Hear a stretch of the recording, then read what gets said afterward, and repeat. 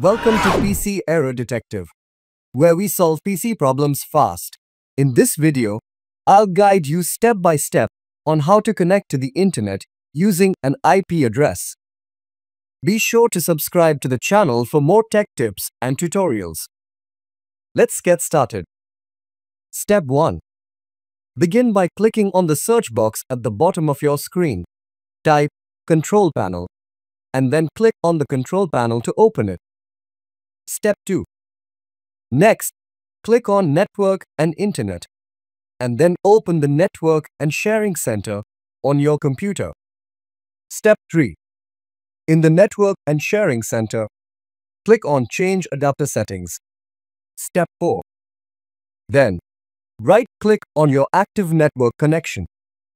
Select Properties from the menu that appears and then double-click on Internet Protocol version 4, TCP/IPv4 to open its settings. Step 5.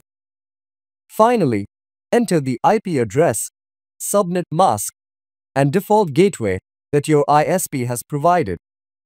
Once you've done that, click OK to save the settings. And that's it. Thanks for watching and stay tuned for more videos.